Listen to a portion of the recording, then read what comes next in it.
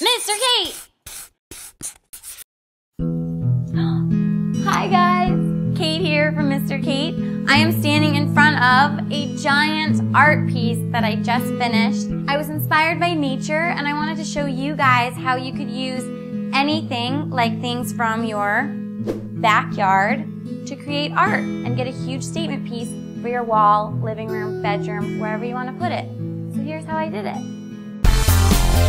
So I came up with this pattern based off of this guy, William Morris.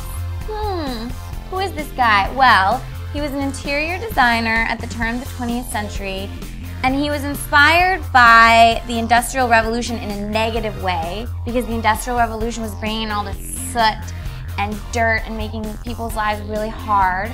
And what makes people's lives really happy and peaceful is nature. I wanted to bring in nature in even a more literal way and actually put some friggin' moss on my canvas. So I actually brought in nature. I used raffia, one of my favorite things. You can wrap presents with it.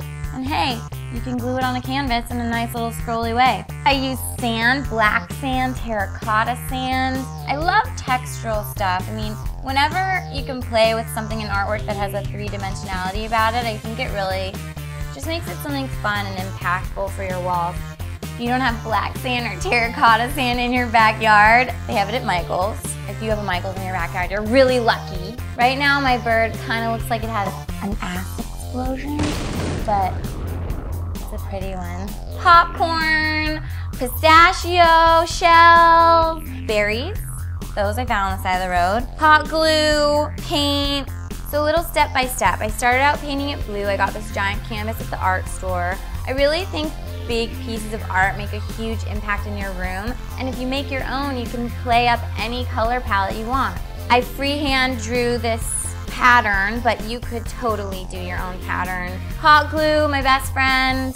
A little bit of Elmer's glue is what I use to stick the sand onto the canvas. Spray it to seal, and you're good. Oh, I hope you guys got inspired by nature as I did. I really want to see what you guys do, your nature-inspired projects. So always send them Kate at Mr. Kate. And you know, art is a portal to nature.